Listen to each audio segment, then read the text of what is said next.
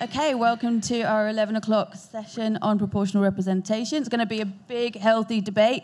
So when we get the chance to open to the floor, please come forward, tell us what you think, ask the panel questions. Like, we want to keep it comradely, of course, but get involved, please. So my name's Sasha. I'm one of the steering group members of the World Transform Festival. To my left, we have Laura Parker. Is part now of the Labour for a New Democracy, and I know her previously as Momentum's national coordinator. Welcome back. Hi. We have Jake Rubin, Assistant Secretary of the Campaign for Labour Democracy, and Sasha Gupta is Labour Party and Momentum activist. We're still waiting for one panellist, but we're going to start, and I'm sure he'll join us when he arrives. We're going to start with you, Laura. Brilliant. Hi, morning. I mean, who thought you'd come to a bloody electoral reform discussion on a Sunday morning? This is like torture. More for you than me. I've not seen this many people since COVID, never mind spoken to this many people, so I'm going to have notes and it's going to be very rusty. But we are amongst friends, despite the CLPD leaflet this morning. I'd just like to make it clear that I'm not a fan of anyone other than Bruce Springsteen. There's a little bit at the end of that suggests otherwise. But it's brilliant to be here, and it's really good that you guys have organised the debate. It's brilliant that CLPD are here, because in a year talking to people up and down the country about PR, you're the only people we found who will actually defend the status quo. So it is really good that you have decided to take that task on, because in the rest of the party, where we know the vast majority of members supports PR, a very small minority who don't, this is the Labour Party, I know you're not all in it, very rarely come forward to make the case. What's the case? Well, the case is that the Tories have got no better friend than the electoral system. All of us who campaigned for Corbyn, heart, soul, energy, blood, sweat and tears, and lots of tears after 2019, we know how close we came in 2017 to what would have been a historic election. We would have transformed the country. And, I mean, it really does make us cry when we think about the opportunity that we lost. And why did we lose it? We lost it because of right-wing media, from the moment that Corbyn was selected, never mind elected, attacked him. We lost because the City of London spread rumours and lies about the economic collapse that would follow whilst they were funding the Tories. And then we lost because in 2017, despite gaining 3.6 million votes, that translated into a mere 30 seats.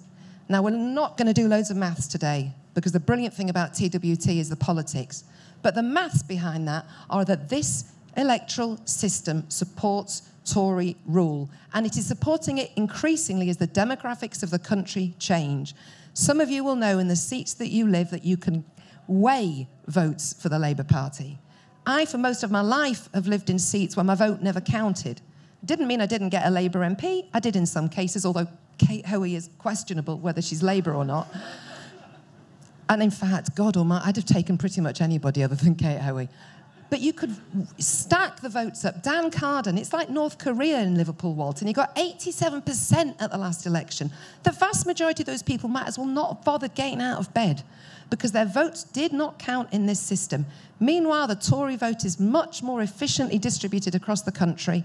So you're getting Tories elected with 35, 36% of the vote. And the way that the electoral system functions means that when it comes to election time, we, who are supposed to be in the Labour Party, or on the left more generally, the party of the many, are chasing after the few in a small number of marginal seats, because they're the only voters that count. So what happens? I mean, those of you my age and older will remember Mondeo Man, yeah? That mythical creature of the 90s.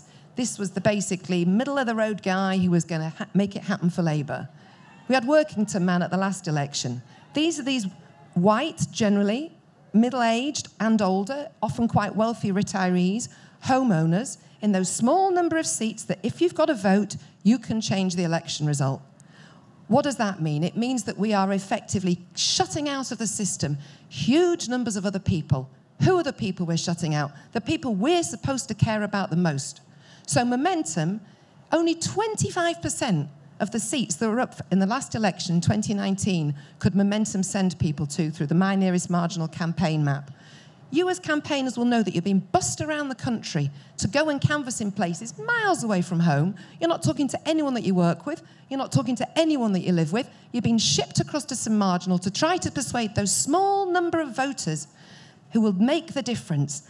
I wanted to be in Wandsworth. I don't want to talk to Mondeo man at the other end of the country. I want to talk to Wandsworth woman, the black single mother who's being screwed by the renters and the landlords, who's been underpaid by her private company, and whose vote doesn't count. So not only do we not talk to her in the campaign, we don't try to represent her much either.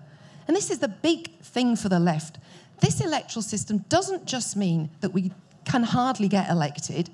It shifts everything about our politics. It drags our politics to the right. I live in Italy. My husband's Italian. I've been there over the last year and a half.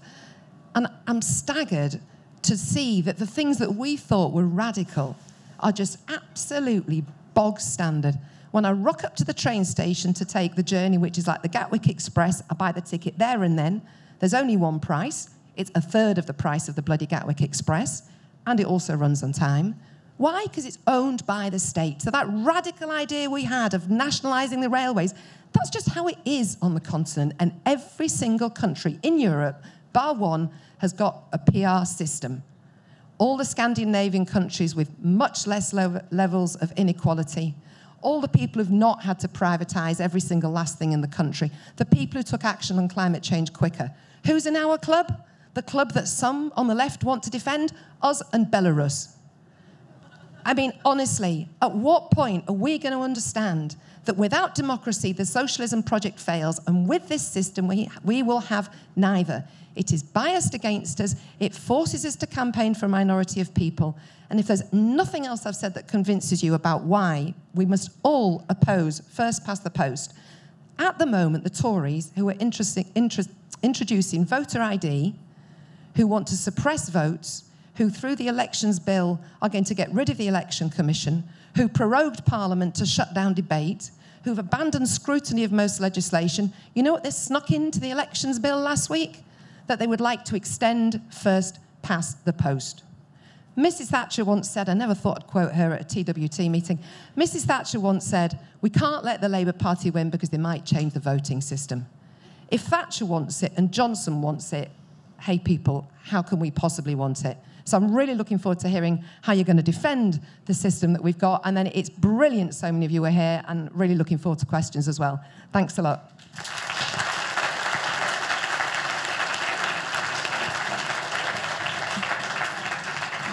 Thank you. So that's a pro then, I take it. Okay, Jake. Is this working? Hi everyone, thanks for coming to the event. As introduced, my name's Jake Rubin and I'm Assistant Secretary of the Campaign for Labour Party Democracy. And we've had a long-standing policy in favour of first past the post to achieve a majority Labour government. So I'm going to outline some of those arguments today. I'm going to look at some of the arguments against PR in the abstract, but of course politics doesn't happen in the abstract. So I'm also going to look at who would benefit from PR, and also finally I'm going to consider how we'd even get there if we wanted it. I've been watching the Danish political drama Borgen recently. I don't know if anyone's seen it, but the programme starts with the shock advance of a centrist political party in Denmark under their proportional representation system. And after hours of negotiating with other parties, and despite not being the largest party in the parliament, they assemble a centrist coalition government of moderates and Greens, shafting the left party in the process. And I was quite struck watching this all play out, because the proponents of proportional representation always herald it as a kind of democratic system in which the voters, not politicians, have the power. But actually the opposite is the true, because by its very nature, PR actually puts more power into the hands of politicians and a small amount of politicians to negotiate out the platform that they were elected on. So when voters go to the polls under PR, they get a wider choice of candidates. I'm happy to concede that. But what happens after that? Very often, a small party gets to wield a large and disproportionate leverage over the government, far, far beyond its actual support in the country. And the party leaders, not party members, not voters, negotiate out the programme they were elected on and cobble together a backroom deal to assemble a government. So they actually go to the public with one set of policies, and then the government that is actually produced has got a completely different set of policies. So the myth that it's more democratic as a system needs to be challenged. There are profoundly anti-democratic elements of PR. So I'll now look at the political conditions that are facing us in this country, because politics doesn't happen in the abstract. So I think it's important to consider some of those things. So what's facing us? So we have a revanchist Tory party, which is whipping up a racist fervour and cultural war against migrants and LGBT people, a media landscape which is essentially a propaganda piece for the Tories, a fairly weak workers' movement, let's face it, and the defeat of Corbynism and the defeat of the left and the Labour Party. The idea that these are favourable conditions for the left on a new voting system is sorely mistaken. The balance of forces, both in the state and in civil society, are heavily stacked against the left. And instead, the real beneficiaries of the change in voting system is likely to be the far right, who naturally do well out of proportional systems anyway. So far from packing the parliament with socialists, it would actually, at this stage, be packing it with fascists and racists who would be given airtime and resources to pursue their disgusting agenda. So the benefit of first past the post is that it successfully locks the far right out of parliamentary representation. I'm not saying it locks them out of politics in general, but it locks them out of parliamentary representation, and the left should not take that lightly. And finally, then, I want to just consider, even if we did agree that PR was a good thing, how would we actually get there? So there are two ways, as I can see it. So the first way is that Labour wins an election on first past the post, and then nukes itself by changing the voting system to benefit its opponents and scuppers its own chances of implementing a radical manifesto that it was elected on. And then there's the other likely thing that could happen, which is, well, the more likely proposal, which is proposed by some in the Labour Party, which is that Labour goes into an election with an electoral pact with the SNP, the Greens and the Lib Dems, and they say to the public, the most important thing facing this country is not the climate crisis, it's not poverty, it's not the pandemic, but it's actually the voting system. And I think the great majority of voters who are struggling under Tory rule would think we had an absolutely warped set of priorities. So I'm just going to conclude. Supporters of PR, in my opinion, present it as a quick fix solution to solve our political problems, whereas it would actually make the left weaker in this country and embolden the far right. And that's even before we think about how we'd get there. Instead, the left should focus on policies that are aimed at improving working class people's lives and campaign to defeat Tory rule on a transformative programme for real change. Changing the voting system is a distraction from this priority. Thank you. Thanks, Jake.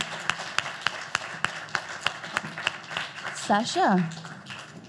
Hello, morning everyone. I was hoping to go after Howard Beckett, but here I am. He's on his way. He's on his way. He can go after me. So this might come as a bit of a surprise to everyone, but I actually agree that electoral reform in this country does need to happen. Our electoral system is archaic. It is rigid. However, introducing votes at 16, devolving powers to local government is more in keeping with the values of radical social democracy and more achievable, less objectionable to the British public. They already have votes at 16 on the Isle of Man. They're going to trial it in Wales. Devolved local government would create more strength in the Union and maintain Scotland and Wales as part of the UK. That's a far more effective way of achieving a Labour government than entering a coalition with the Lib Dems. We all know someone who desperately needs a Labour government, and not just a Labour government that would tinker around the edges and manage capitalism, but in order for that person to turn up at the polling booth after an exhausting day at work and be bothered to put X in the Labour Party box, we need to offer them something to hope for. My best friend Claire is that person.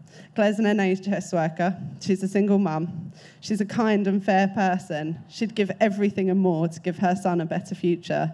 She cares about climate change. She cares about people, and most of all, she cares about her workplace in the NHS.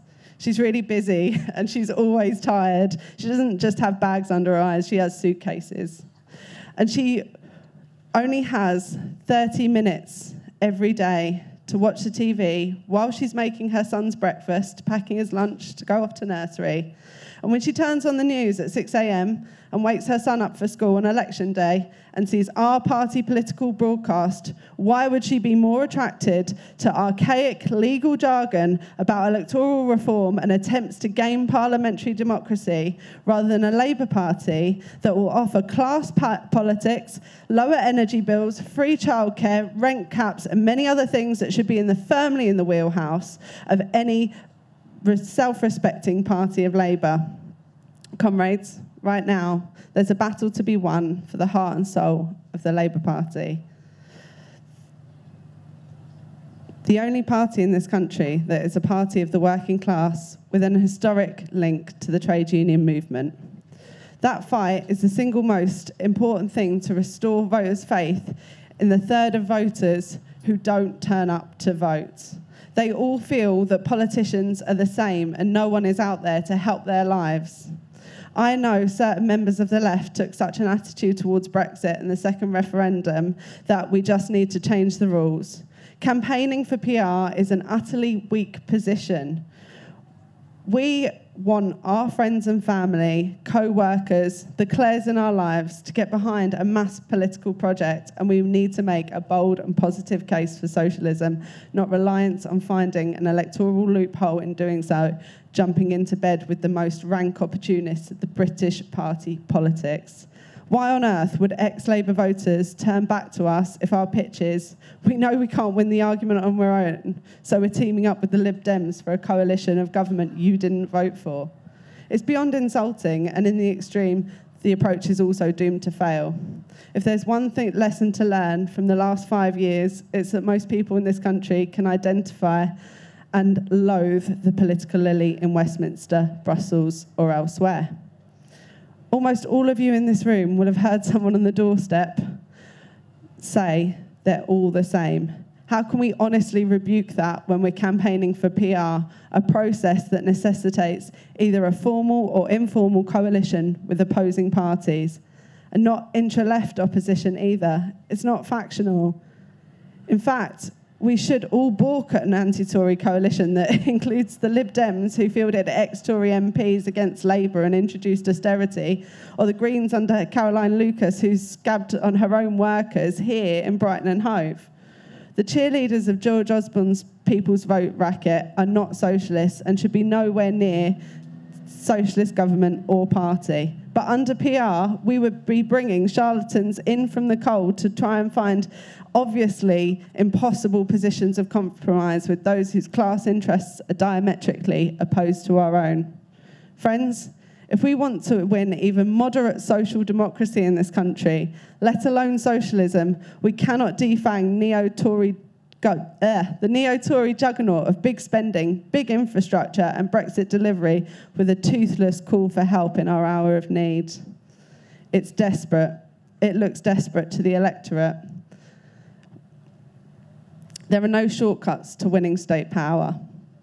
Short of storming the Windsor Palaces, of course, if we call ourselves parliamentary socialists, and we should, we need to build socialist power through our CLPs, through our communities, through our workplaces, and most importantly, through our union movement. We cannot merely hop on the coattails of arcane constitutional reform, nor jump into bed with an unworkable coalition of some highly anti-socialist bedfellows. We must create a new world using the old tools. Organising, organising, organising in our party, in our unions, in our workplace, in our social centres, at the school gates, down the pub, queuing at the supermarket. We must win the argument and not accept that we have lost it and ask for handouts for people that will do us in anyway. Just look at the centrist approach to Corbyn over the last half decade. In 2017, we came close. We did so not by changing the rules, not by engaging in all-consuming discussions about constitutional reforms, and not by political chicanery in Westminster. We did it by telling ordinary people we would make their lives better. We would put jobs in their communities, food in their bellies, and money in their pockets. We all know Claire. We all owe her a Labour government that represents the collective interests of those who work. And fundamentally, comrades, if Luke Akehurst, supporter of the illegal war, Peter Mandelson and PR think something is a good idea, it's probably a bad one. Thank you. Okay. So, unfortunately, Howard's not here yet, but I think we do have another speaker can speak to a probe. I can't see Stuart Hill, but I know... oh, my God, you're there. Right there. This is a last-minute stand-in, but, Stuart, if you would, it would be great. It's a ramp. Just if you go around, thank you. Keep going, keep going. Oh.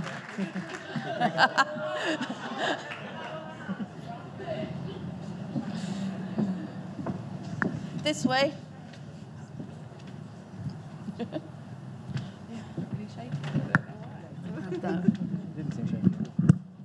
you go. Thank you for It was this. a ramp as well, better than steps. How many minutes? 5. 5 minutes. Well, keep me right at 4. I've been a lifelong supporter of PR. Where I live now is in Newcastle. In Tyne and Wear, we have 12 MPs. 12. Every single one of them is Labour. Rock solid Labour. You know, when they talk about red walls, you don't get any redder than Tyne and Wear. And what use is it for having 12 Labour MPs when we have a rock solid Tory government?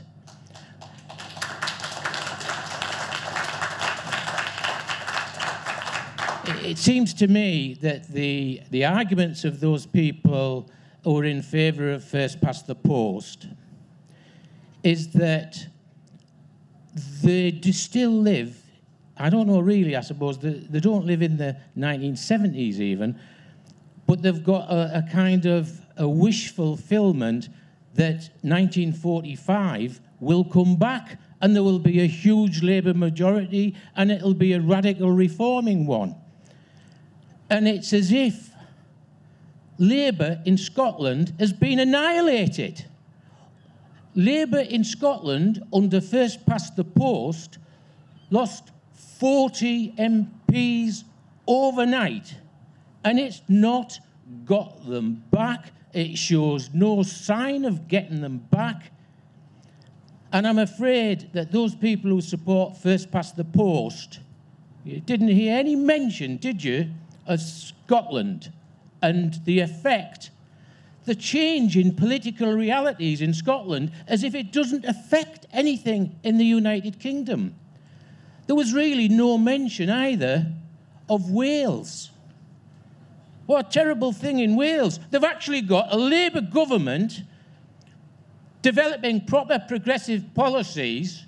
How were they elected? God help me. It was PR, yeah? And you know, it's like, you know, I think there's issues of argument in terms of how to put it. People say it's an issue in Tyne and Wear to say, why should we lose Labour MPs? For them buggers down south and all those other places where they can hardly elect any. Yeah, and anyway, who's going to be the main beneficiary of a PR system? Lib Dems. You know, you look at the statistics, and of course, the Lib Dems would take seats overwhelmingly from Tories. And, you know, when you ask the question, what is the most vital thing and the most credible thing, the most urgent thing? Is it that we want a radical reforming Labour government at this point in time with this Labour leadership that we've got? Come on, get real. Or is our number one priority that we want to see the end of these dreadful, getting worse all the time, Tory governments? Now, my priority, I mean, I want to see a radical reforming Labour government. Of course I do. I'm still in the bloody Labour Party. I'm an optimist, aren't I? You have to be. You have to be. How long have I got left? A minute.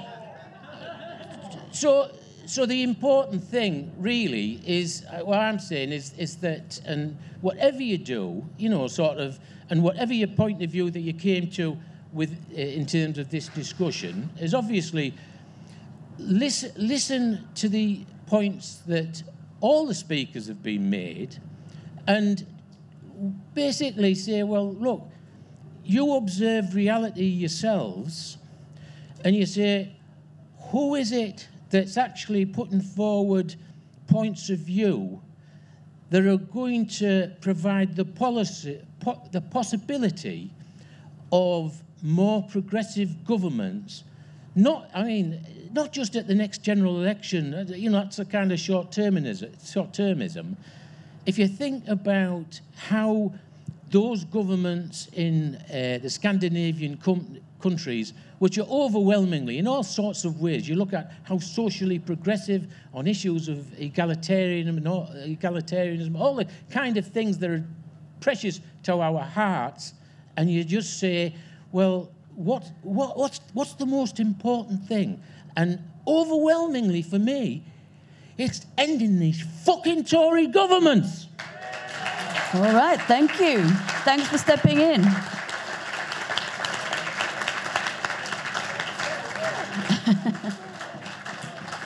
Can I just ask everyone, a little bit of audience participation now, because I'm quite interested to know how many people had already decided whether they were pro or against before we started? Okay, so very opinionated bunch. Great, fantastic. Can I have questions? Were there roaming mics? I have a lady at the front here and a man with the specs in the middle there. And there's a man at the front here. And can I have a lady with the red T-shirt there, please? Thank you. There's been a lot, Pamela Trevithick from Bristol. There's been a lot of discussion about the landslide that happened after the war. But I want to remind colleagues and brothers and sisters that it was during the war that Attlee learnt the art of politics as a member of a coalition. When the coalition ended and the Labour Party took office, they did so also on the basis of a coalition. Ernest Bevin was a member of the Liberal Party. Maynard Keynes, the great economist, who went to the United States to argue for the Marshall Plan that actually funded the NHS at the beginning of its life, Maynard Keynes was a Liberal. They worked in the Labour Party as Liberals. The initial Labour Party of this country had a Liberal coalition. I'm really despairing about how other political parties are described in this room as if they're evil people. They are not evil people. They may have different views, and they may have taken really weird and disdainful routes. Thinking about, austerity, agreed. I can take that on board, of course. I'm not saying here to... Listen, I'm not going to justify austerity, nor am I justifying the increase in poverty to suggest that people who want proportional representation don't want the best for everybody in this country. It's downright unfair, and don't do it. It's morally wrong to present people who have a different idea to you as if they're somehow evil. But the point I want to make is the basis on which a coalition needs to be formed is the basis of politics. It's politics. It's what the different political parties hold in terms of housing, poverty, every aspect of this country. It is about getting the right policies, and we cannot even think about changing the massive mistakes that this incredibly corrupt government have made without thinking about aligning ourselves with others, as did Bevan, when he set up the NHS. He was actually negotiating with people who absolutely bloody hated him, but he could still negotiate to the point that he could get an NHS, because the biggest issue for Bevan at that time was the NHS, not how he felt about it. And finally, I want you to remind you what kind of politics we've now got under Mr. Starmer. I asked David Evans yesterday how many people are currently suspended. He said, "Oh, I can't tell you off the top of my head." I said, well, could you just give me a figure? And I didn't do this as an attacking person, as a questioning person. And he said, well, I think probably about 30. That is absolutely astounding. We are in a party that keeps suspending people when they hear something they don't like. That cannot be called socialism. This leader cannot take us to socialism. He's taking us to private enterprise on a different ticket.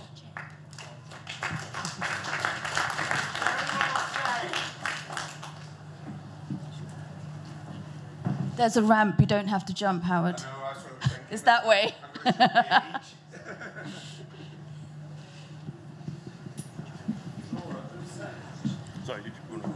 Yeah. Hi.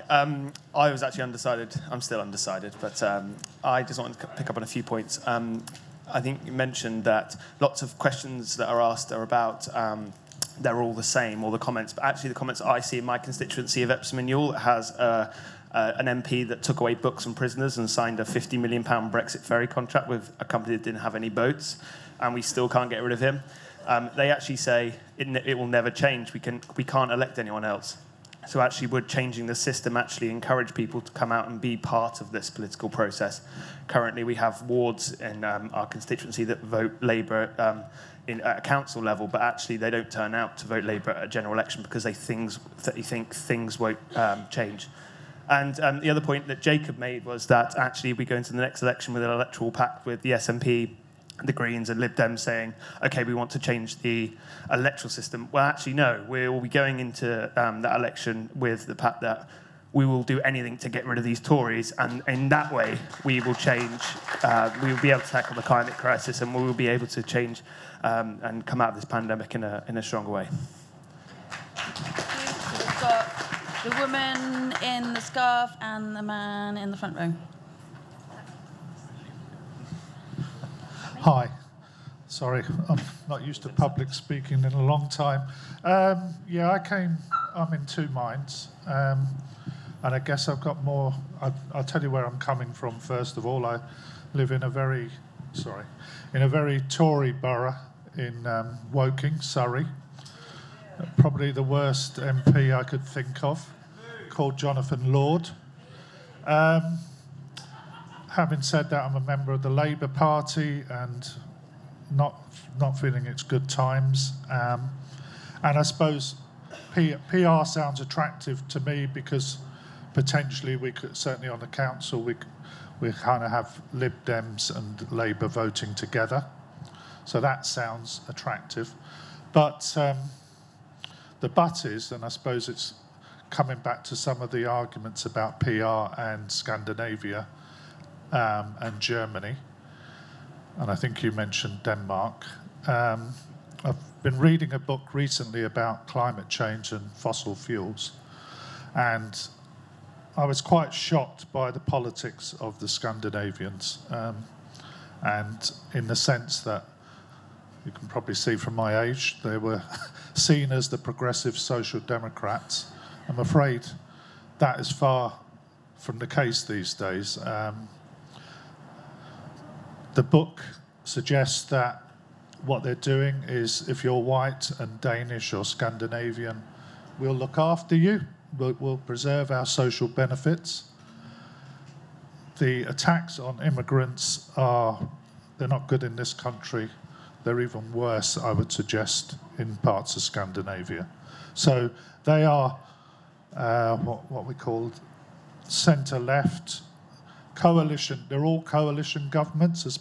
So I guess I'm coming back to speakers who hold up Scandinavia as progressive societies, because whatever there was there, and I'll, if anyone wants to read the book, it's called White Skin, Black Fuels, and it's about the alliances of fossil fuel companies and the far right in Northern Europe. Thank you. We'll take one more comment before introducing our panellists. Hi, my name's Elaine Bewley. I'm the political officer for Brighton CLP. I'm speaking in a personal capacity, not in my role. We have Caroline Lucas as our MP. So obviously that's quite complicated for us and creates a lot of debate. Before I get on to my central point, I'd just like to take up one of the points that the representative for Campaign for Local Party Democracy made, which is that coalitions often come together and then cobble together a kind of manifesto out of the group that comes together to form that manifesto that is often not one that's been negotiated with the general population as they've gone into that election. And I'd just like to point out that that actually already happens in part first past the post in our country, because we've had numerous Tory parties campaign on manifestos which that promptly get put in the bin. And that also happened when we saw just the recent manifestation of the Tories. So I think that we already live with that quite graphically. Now, I think one of the things one has to bear in mind about proportional representation is it's complicated. It is not a straightforward path. It is not a linear development. It is not, if we do A plus B plus C, it equals this. It is complicated in the sense that, on the one hand, I think the Labour Party has to get very clear about what it's for. What is its contract with the people of this country? Is it just to win at any cost? Is it to actually have a contract with people of this country that we will hear their voices and we will represent all the voices of this country? Or is it power at any cost and first past the post? Is it... one of the things I think we need to bear in mind, so I've just lost my thread, I think we need to... I will wind this up fairly quickly. So I think we need to think about what kind of contract we want, and I think triangulation doesn't work because lots of people's voices are not heard. So I don't think that's a particularly great way forward, and I think if we're going to create a consensus for PR, it has to come up through grassroots. We have to build it across the country. And I think just to finish with, so that's huge, and I think we really need to put a lot of effort into that. But the other aspect of this is the realpolitik of how the numbers and the stats come together, because we have lost Scotland. If you look at how we're going to win an election without Scottish MPs, we look at the rising growth of independence in Wales, we have some really serious thinking to do about how are we going to do it. We're not going to do it through triangulation. We're not going to be creating excitement by concentrating on the marginals. We're going to create excitement and groundswell for voting unanimously, even if it's first past the post, let alone a PR. We're not going to do any of that if we don't build from grassroots up and really excite people about what we stand for. Are we hearing their voices? And are we going to actually represent them? Thank you. Thank you. Just before I introduce Howard, can I just put it back out to everybody here? We're going to take more comments and responses from the panel. If you haven't had if you're not used to public speaking and asking questions, please just have a go. 4 years ago, I had never sat on a panel or chaired anything before in my life, and I was absolutely terrified. And honestly, just please have a go, especially if you're a woman, and especially if you're a woman of colour. Please put your, stand up, I will see you from here. Before we take more questions, I would like to introduce Howard Beckett, who is the Assistant General Secretary of Unite, who is here on a personal capacity today. Howard, would you like a mic? Although I know you union folks don't need mics to make thundering speeches. I'll take a mic. And apologies that I'm late. And listen, great to see everybody and to feel the warmth and solidarity of everybody. Just to be at events like this, I feel like I could go around conference just hugging people. It's wonderful. So great to see all of you. Great to see us coming together. And I suppose before I get on to proportional representation, which I could talk for a year about, because I do feel passionately about it, and I hate the fact that it's thought of as an anorak debate, when in fact I think electoral reform is one of the most important issues of society. Before I get on to that, can I just give one simple message for this week, and that is, tell Starmer what we think of him. Please, everybody, tell him what we think of him. There is a rally, a People's Assembly rally in the first weekend of October up at Manchester called Get Tories Out, and those Tories seem to be everywhere at the moment. So let's get them out, and let's start this week by getting them out. Listen, if I could just say on proportional representation, I haven't heard the other contributions, so my apologies, and I don't want to sort of repeat the contributions that have been made, but let's start on the premise of democracy and the importance of winning the argument, and that is that we need an electoral system that is fair. And let's look at what this electoral system has given us. It's given us decades of neoliberalism, decades of attack on the working class. If you're in a trade union, and obviously I'm passionate about everybody being in a trade union, it has given nothing for workers' rights. It has just diminished workers' rights again and again and again. And if Corbyn had got in, well, frankly, obviously society had to change, but it had to change systemically, because if Corbyn had got in and lost the next election, then everything that we'd achieved would have just been reversed out. That's the nature of first past the post.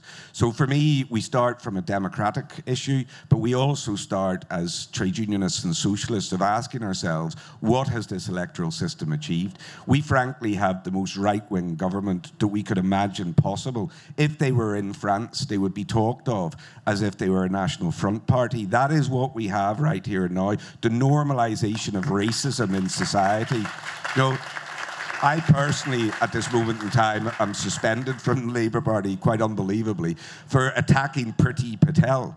Priti Patel, who is implementing racist policies in our society in the name of the establishment. But that's where we have moved to under first past the post. We've moved to a situation where systemic and institutionalized racism is normalized. We've moved to the situation where people can talk about hostile environments, talk of refugees in a disparaging manner, talk about swarms of migrants, talk about the fact that there is disgust about people having to come across the channel, the people who are fleeing wars that we have created, don't attack Iraq, under first past the post. That's how passionately I feel about this electoral system, having created this society that frankly I don't want to hand over to my children. But let's think for a second about what first past the post has also created for socialism, because it's created this Labour Party. First past the post has created the Labour Party that we have right now, that is failing all of us in respect of socialism. And look at where it's gone to, because whenever you talk about the electoral system in Scotland, you've got to think about that electoral system in Scotland within the mindset of the Labour Party. Because the Labour Party were still playing their games of first past the post. They were still putting people up in constituencies, expecting that provided they had a red rosette, they would be elected, because Scotland had always been Labour. Well, guess what? They stopped representing communities. Under that electoral system, that mindset, they stopped representing communities, stopped talking for class issues. And what happened? The SNP came in. And whether or not you believe that the SNP is a party of socialism or a party of nationalism doesn't matter. It was a party that provided an alternative. And the reason why it provided an alternative that was successful was because this Labour Party stopped listening to working class communities and stopped representing them. And that's because of the first past the post system. And we are now seeing it in the north of England and in the Midlands as the Labour Party moves down to be an eccentric Labour Party of London. We are seeing that they are stopping representing people.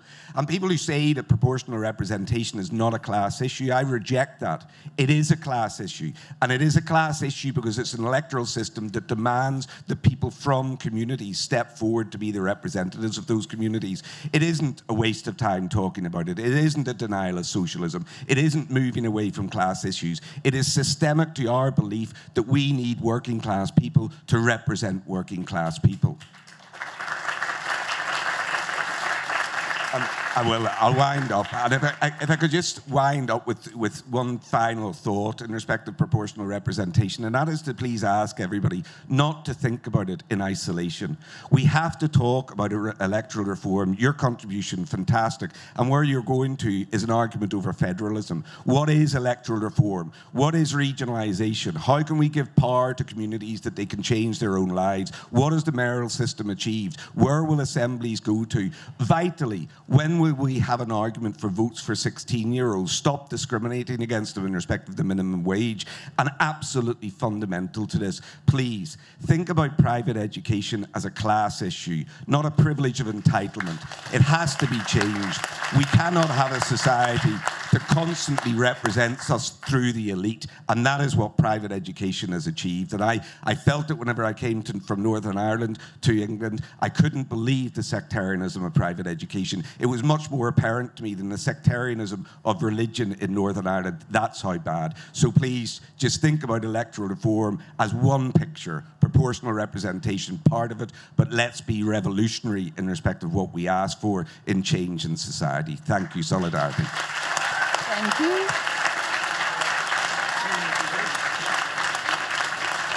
Would any of Sasha or Jake like to respond to the audience or to Howard? Yeah, thanks. So it's a really interesting argument that's been put forward. I suppose, the overarching thing that I want to emphasise is that it's the politics that matters. The reason that we have a Tory government in this country is not because of the electoral system. It's because the Labour movement has been smashed, and it's because we've lost the political arguments, right? That is why we have a Tory government. The reason they have a Labour government in Wales is because they have a decent Welsh Labour Party that stands up for people and shows how they can improve people's lives. And the reason that that the Labour Party in Scotland lost under first past the post is not because of the electoral system, it's because they were terrible at politics. They didn't stand up for people, and they got into bed with the Tories during that referendum. It's the politics that matters. You know, neoliberalism has happened in this country, yes. It's also happened all over Europe as well, where they have proportional representation systems. It's the politics that matters, and that is what we should focus on, not the electoral system. Yeah, I have to say, I'd agree. You know, all these things happened under a blue sky. Are we going to campaign to get rid of the blue sky? It's like saying, I've got a cold, so I'm going to take some jelly beans for it. For me, that feels like a ridiculous argument. And to say that electoral reform is going to be a panacea to all our ills, actually, if previous campaigns have proven anything, this kind of campaign takes away from what we should be talking about and what we should be doing. While we're going out there saying we want to change the rules on the electoral system, we're not going out there and saying we want to put money in your pocket and food on your table. That's the important thing. How many people here are in a trade union? How many people here turn up to their branch meetings and talk to people who don't vote Labour? Hardly any of them will say, I don't vote or I don't vote Labour because it's stitched up anyway. Most of them will say, all politicians believe the same thing and they all are in it for themselves. The doors I've knocked on up and down the country consistently say they all believe in the same thing and they're only in it for themselves. Like we've said before, if we create a system where all politicians do have to make pacts with each other to, you know, bring in austerity, etc., how are we going to win their trust back again? How many people here remember austerity from the Lib Dems and would never vote Lib Dem who might have considered it in the past, because that memory lasts a long time?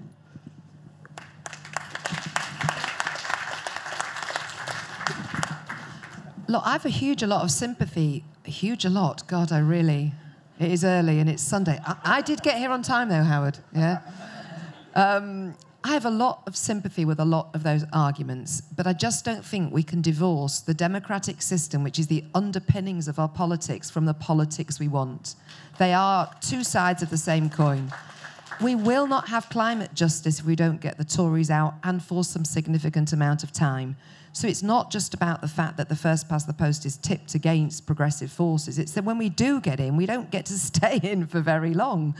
And nobody's suggesting that we're going to kind of PR tomorrow and then, heaven the day after. There are no shortcuts. I agree with both of your points on that. We've got to radically reform the party. I mean, that's the other problem, the party. We only even talk about one bloody party because of our ridiculous system. I mean,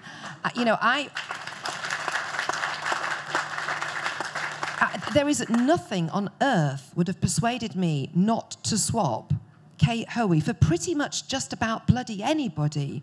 Anti-abortion, pro-fox hunting, took the whip of the DUP in a safe seat, stuck in it forever, and none of us could do anything about it. And I've talked to my young colleagues from the campaign who were really visceral hatred of the Liberal Democrats because of what they did on tuition fees.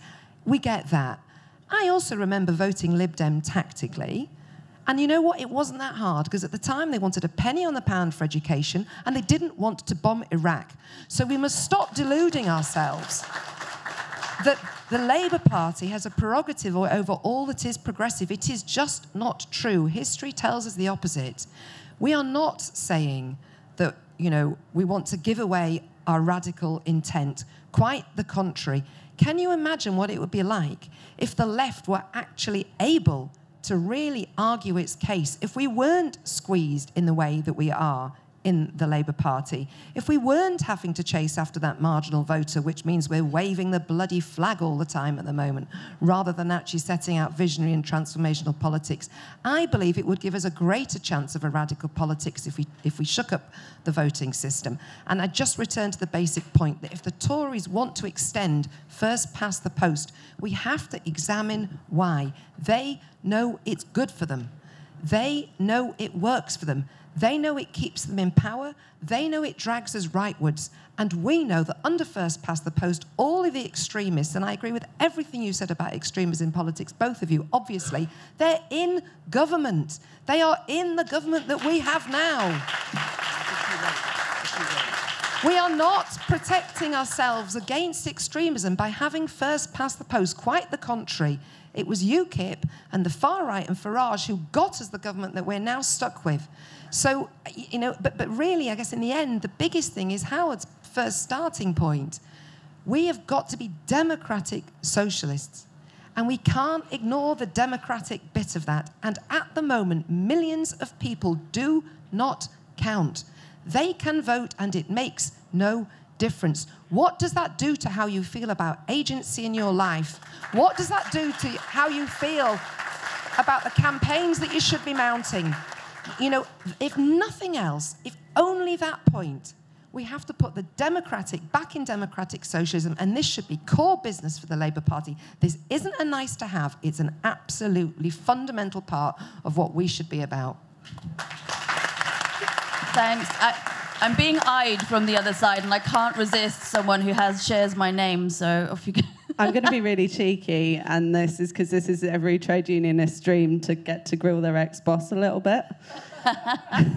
So, fair play. You want to put the democratic back in socialism. I want to put the socialism back in socialism. It's all about wielding state power, and we will never do that if we have to go into coalitions with people who don't want us to have state power. And that is the key point here, people. Do we want a radical transformational government, or do we want everyone to have a bit more of a say? Because you know what? Under PR, we would be giving more of a say to the people like Nigel Farage, and worse. The electoral route to fascism in this country has been crushed. The Democratic Footballer Lads Alliance was the last attempt they had, and it failed. And why did it fail? Because our electoral system says no to that. My dad lived under Franco for 20 years. Fascism is a very real threat. It's a very real threat on the continent. I'm quite surprised to see Laura Parker arguing this. When she lives in Italy, she knows that Salvini came to power under this threat, and she knows that through all of this, they had to make pacts with people that wanted to see a return to horrible fascist politics. And we don't have that problem in this country. We have far more of a strong voice. It may not feel like it right now, but we do have far more of a strong voice in our party and working together with our party. Every projection I've seen for PR works on the parties we have.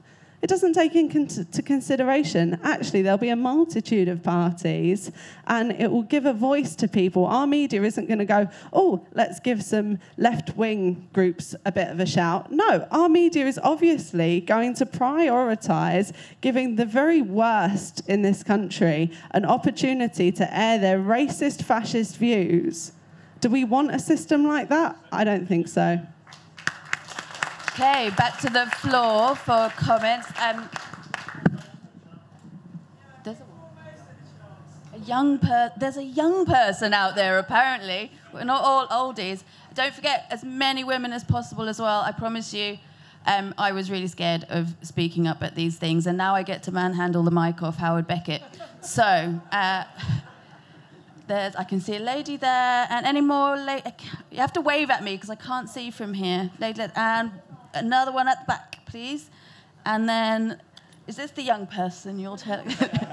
Are you young? Yes, young person over there. And oh, Paul, go on then.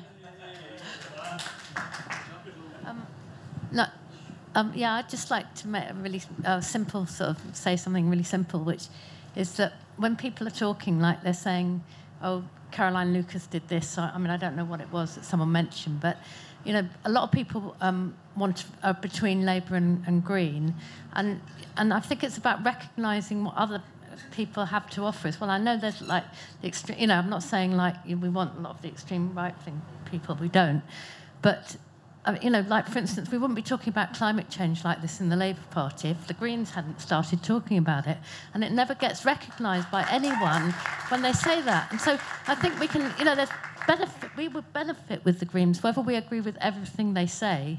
I mean, I don't agree with a lot of what goes on in the Labour Party, what people say. I agree with lots of things as well. So I think, you know, it's about opening ourselves up, because when we've got this idea that there's like them and us, and that's what's happening in English or you know, UK society or whatever. That's how we think here, and I think the idea of thinking a bit differently about it, that you can work with people, and we're going to gain from understanding other points of view as well, just needs to come into it a bit, because we're not getting anywhere the way it's going. You know, it's getting worse and worse, and we've got Keir Starmer and all the rest of it, you know.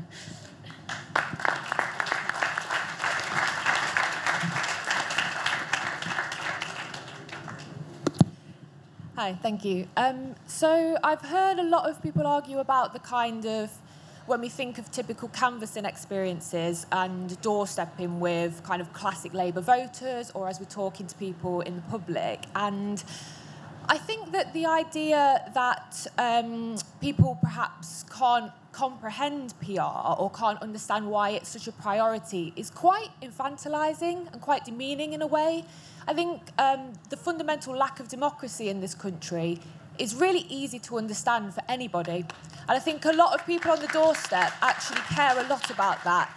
And they can relate, first past the post, to why they're struggling with austerity, poverty, low income, what they're seeing in the right-wing media, why there's constant negative racist rhetoric, transphobic rhetoric, bigoted rhetoric. They can draw those two conclusions. You know, as you said, they're both the same sides of the same coin.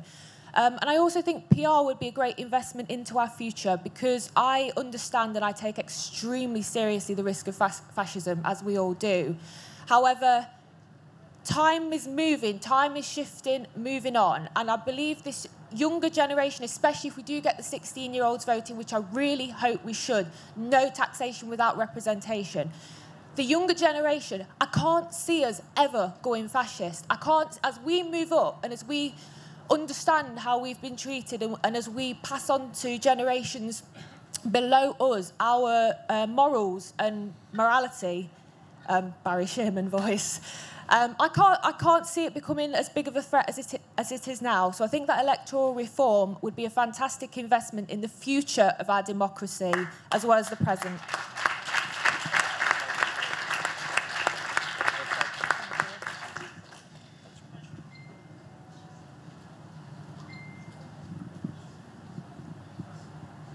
Thanks. So I have a question for Jake. I think you started with a fictional example from Denmark.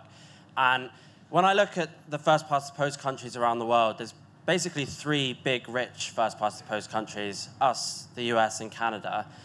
In the US, in Congress, there's, what, like 5 socialists? In Canada, they just had an election where the New Democrats, who are kind of on the left, got 18% of the vote and only 7% of seats. And actually, I think social democracy and Labour parties are in decline around the world, but under first-past-the-post systems, we're absolutely locked into those parties that are on the way out, whereas in PR systems, there is actually an opportunity for an alternative to emerge. And if we look at like the left bloc in Portugal, the movement for socialism in Bolivia, Podemos in Spain, actually PR systems allow for a much more kind of dynamic and pluralistic left politics. So we in the Labour Party, socialists in the Labour Party, have to ask ourselves, do we really want to be on Keir Starmer's sinking ship, or do we want a politics which actually allows for some kind of transformational new politics to emerge. My actual question for you is, where in the world has your strategy of a left party winning on a minority of the vote and somehow getting a majority and enacting socialism which lasts, which isn't just repealed by a right-wing government when they inevitably get a majority a few years later, where has that actually happened? Can I respond? I'm going to take Paul and then we'll come to you two. Thank you, Chair. I mean, the first thing I want to say is that if we do get PR, I don't want to be on a list drawn up by David Evans, because none of us will be on it.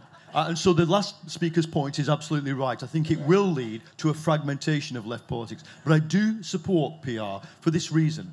Climate change places a ticking clock into the scenario of socialism. It's the first issue that we have to, for all the issues we fight for, that we have to meet a time limit. Now, the problem we face, the real world problem, is that we have a minority of racists, xenophobes, climate skeptics, imperialists, colonialists, Islamophobes in this country. They're a minority. Some of them, as you say, are a dangerous minority. But they have a permanent government. They are represented permanently by a Tory party that can govern forever if we don't stop them. And the reason for that is not just the electoral system. It is what other people said before you arrived, Howard, the media. It's the structure of politics. But the one thing we could do is this. This is a second difference between 1945. The progressive majority in this country is already distributed beyond several parties. If you look at places like Stroud, Bristol, Sheffield, the people who are voting Green, putting Green councillors into what? Coalition administrations with Labour, are not terrible people. They've got their own bureaucracy, their own career structure, their own beliefs. They will not go away. And above all, they won't go away in Scotland.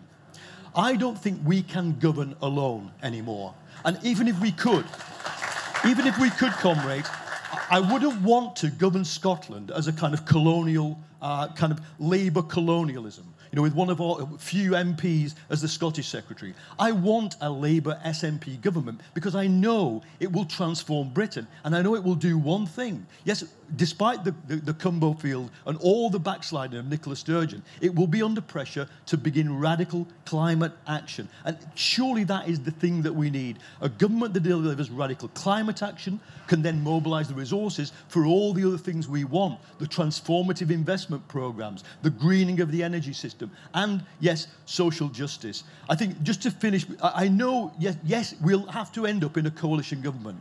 I think by 2022-23, we'll be in that discussion with the Lib Dems and the SNP, and they'll ask for PR. But let's remember, we're already in a coalition with scabs, strike breakers, and war criminals, I'm afraid, and it's called the Labour Party.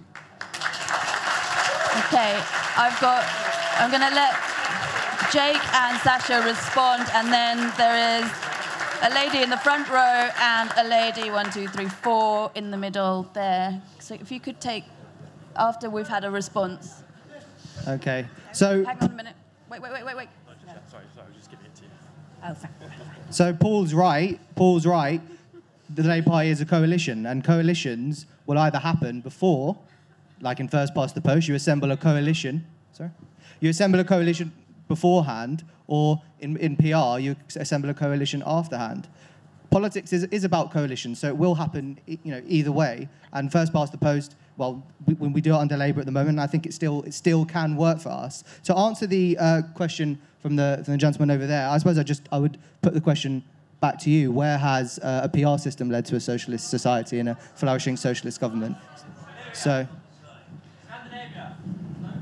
I wouldn't call Scandinavia a socialist society or socialist government. I think basically the main issue. I'm getting heckled here, Chair. Keep it comradely, folks. Come on. Okay, so and lastly, I would just emphasise that we have locked the far right out of political representation in Parliament, and we have locked the far right out of government. The Tory party are a lot of things. They're not fascists, right? And what they...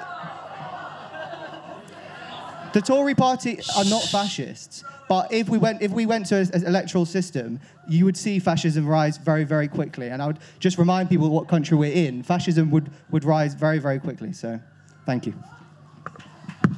Okay, I know there's going to be loads of people that need to say. So I'm going to go to this lady in the front row. We have another lady, and then there's a man.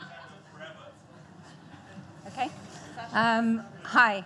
I want to put some other things into this debate. I read the ABC of Socialism, and Raymond Williams used to say, I'm a democratic socialist, big D, small s. I think it's really important that we're democratic, and we remember that even if we win an election under first past the post, we have to listen to people, we have to get them involved in the politics and making the policy. I changed my mind after I stood in Bristol West in 1987. I'm so old. Before that, I supported the fact that we had Tony Benn in Bristol and he was against electoral reform. I changed my mind because Labour did nothing to go into St Paul's where the riots were, to listen to the people, to find out about them. They asked all the activists in Bristol West to go and fight in other seats that we didn't win. We only had one seat in the whole of the southwest of England. And that is the lesson of first past the post. I joined the Labour campaign for Labour Party democracy, okay? I left it because it was undemocratic and it had this policy. And what I'd like to say now is that I am sure if Tony Benn had been in this crowd today, listening to people, listening to Howard, to Laura, to Stuart, to Paul, even to me, Tony Benn would have changed his mind. Okay. We have got a lady in the middle row and the man in 1, 2, 3, 4, 5, 6 down in black, but the lady in the middle row and then the man in black. That one, just there. Hold on to it, don't you? Hi, I would describe myself as a democratic socialist. I was really inspired by Jeremy Corbyn in the last election, which is why I joined the Labour Party. And I'm still in the Labour Party, just about, and I will continue to fight for radical socialist policies.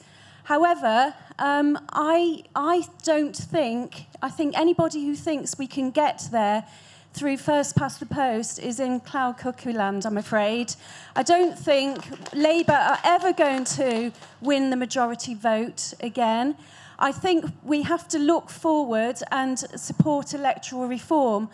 In the last election, 45% of the population, the Tory party got 45% of the vote.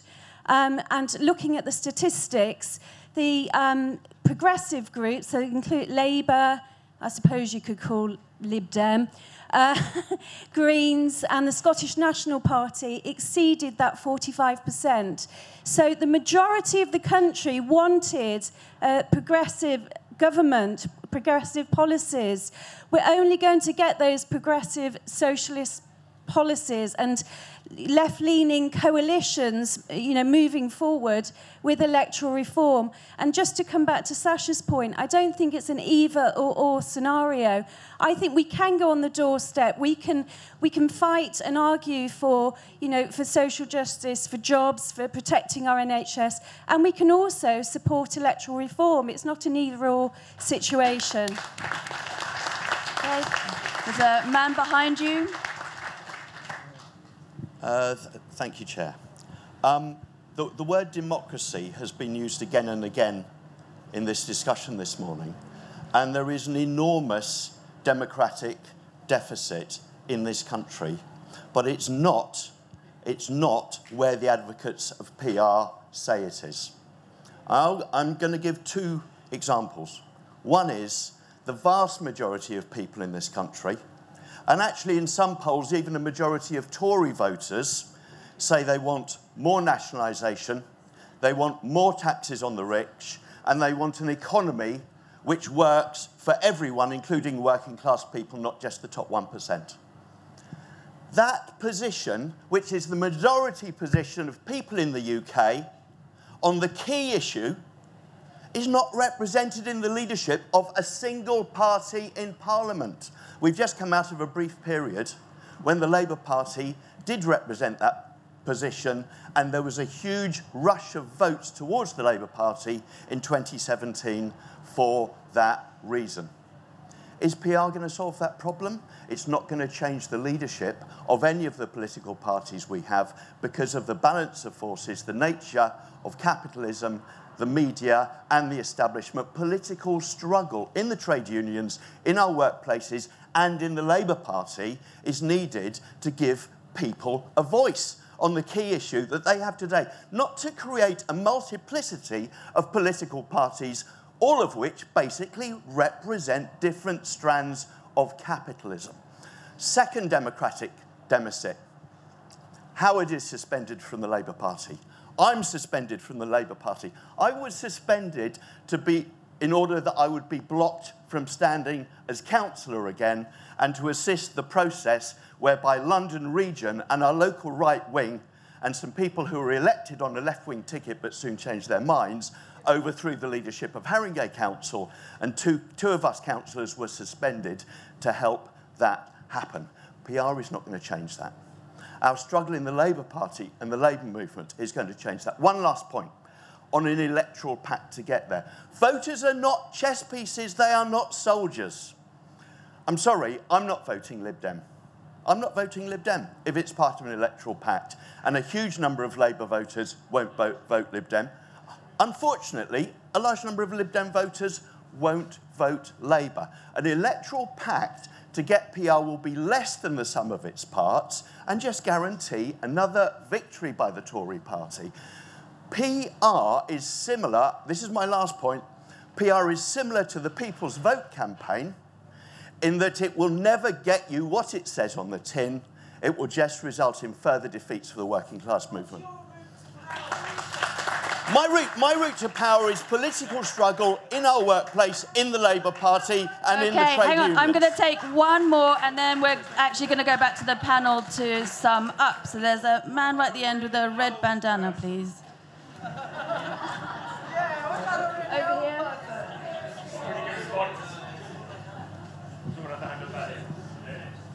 Sorry, I didn't see. I'm going back to the panel to sum up. I'm ever so sorry. Hello. Sorry. I've been voting for 50 years under first past the post for Labour, campaigning, organising, doing everything. I'm a bit depressed about the outcome of that 50 years' effort in the last 50 years electoral system. It's not much of a legacy to leave behind. But I do want to just come back on 3 quick points. In Dagenham, the fascists got into the council under first past the post. A few years later, they went out under first past the post.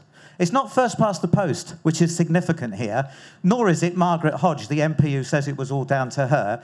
What it was all of those of us from around London and the area who were schlepping over to Dagenham, knocking on doors, putting leaflets into literally every single house in that area that beat them politically.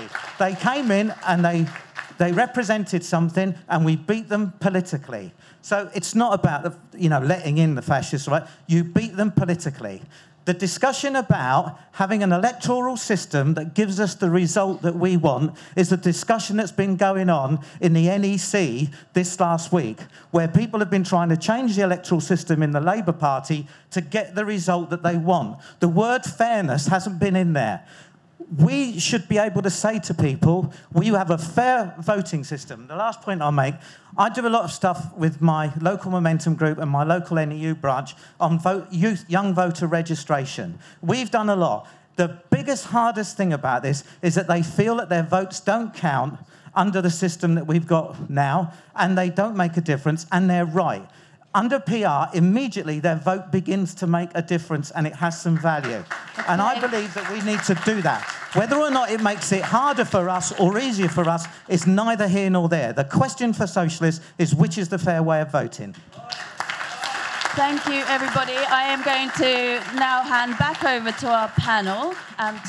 We've got about 10 minutes and I'm going to let each one of you sum up and respond. Thank you. Can I start with a shout out to Anna Rothery, who's joined us at the back of the room? The best socialist mayor that Liverpool never had. Solidarity, Anna, great to see you. And can I just, before I get on to the arguments, and I will be brief, I promise, but can I just say to people, please do not be depressed about where we currently are. The right wing are now just objectionalists. They are oppositionalists to the left wing. They offer nothing for society. They offer no policies. All they want is power without any determination to bring socialism. And that is why we will win this argument. It was Martin Luther King, obviously, who said that the path to justice is long.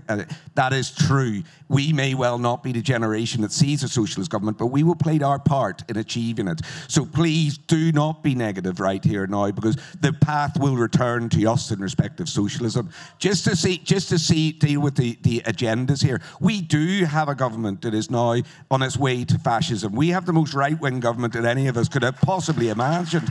And just look at CHIS and look at the police crime and sentencing bill, where our rights to protest are being removed. Look at the way Black Lives Matter has been treated by the establishment. This is what we are fighting against. And to deal with the unfairness of the system, Labour will need, after the boundary changes, an 8% lead in the polls in order to form a majority government. That is how skewed the present system is.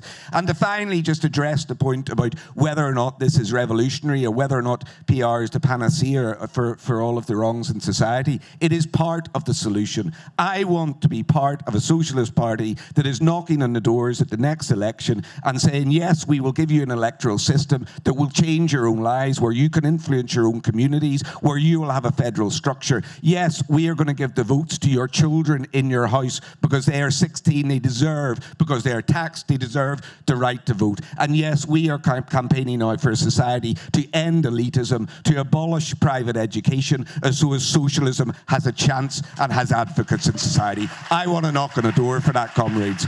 Solidarity.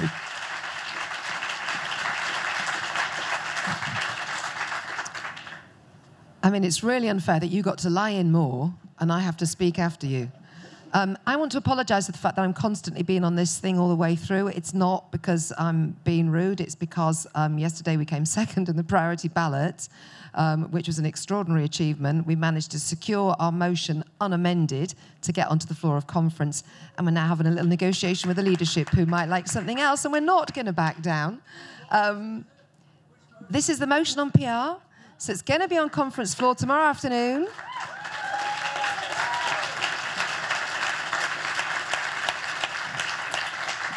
We are actually going to have a debate for the first time in a very, very long time. And the debate is going to say, not some watered-down version of where we might like to think about it eventually. Well, perhaps one day we'll have a look at it, maybe once we've done everything else we'd like to do. It's going to say the Labour Party should make a commitment to proportional representation in its manifesto at the next general election.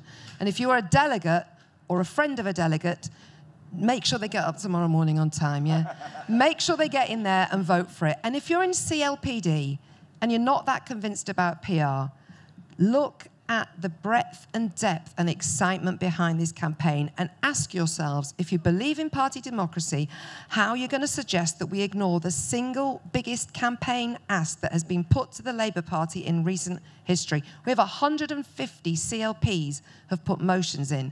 We have half of all the CLPs in the Labour Party. That's half of all the registered ones. And as some of you know, because you live in safe seats where the Labour Party is pretty much dead, that's probably about 65 or 70% of all the constituency Labour parties in the whole of the UK have put forward this motion. So hold your nose and support the membership, because that is what CLPD is supposed to be about.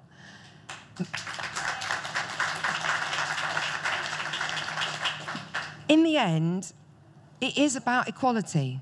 There's masses of evidence about the progressive outcomes for countries where they have PR. They've got higher rates of coverage of trade unionism. They've got less restrictive trade unionist laws. They've got less inequality. They haven't privatised everything that moves and even stuff that doesn't. But ultimately, the Labour Party and the left and socialists, we stand for everyone or we stand for nothing. And under first past the post, you cannot stand for everyone. And millions of people are told they do not count.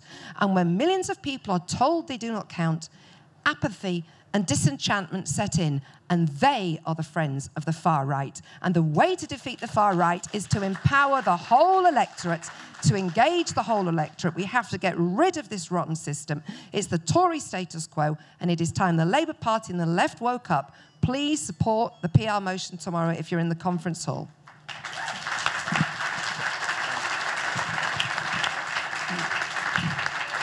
Well, look, just to address the arguments about, the debates on the conference floor, I'm very happy we're having this debate on the conference floor. I'm very happy we're having this debate today. And of course, if it passes conference, then it should be implemented. That's fine. I don't think it will pass. I think the trade unions will not support it because the trade unions set the Labour Party up to achieve a majority Labour government that would govern in their interest and transform the political system for working class people. So I think it will be rejected on that path.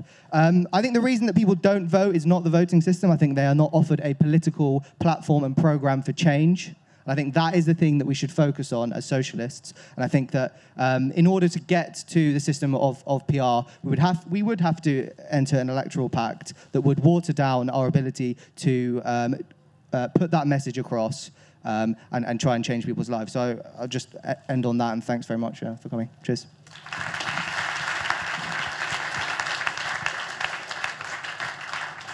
I'd like to echo a lot of Jake's comments that have been made, and I think in a lot of these summations and debates that we've had today, I've heard a lot about we will get PR through and then we'll get votes at 16, and I just wonder why it's that way round, and actually shouldn't we be prioritising votes at 16? Shouldn't we be prioritising empowering our communities by strengthening the powers that local government have? Those are surely the ways in which we give people a voice. Those are the ways which we give people the opportunity to access their democracy. And I'd like to sum up and say that if you are voting tomorrow, the democratic thing to do is vote as your delegation have mandated you to vote, because that is true party democracy. Thank you very much. Thank you to all our panellists, and a big thank you to everyone who participated today. On your way out, would you mind kind of moving back quite quickly, because we have to move all the chairs, apparently. I don't know what's happening in here next, but it's going to be exciting because we need the whole space.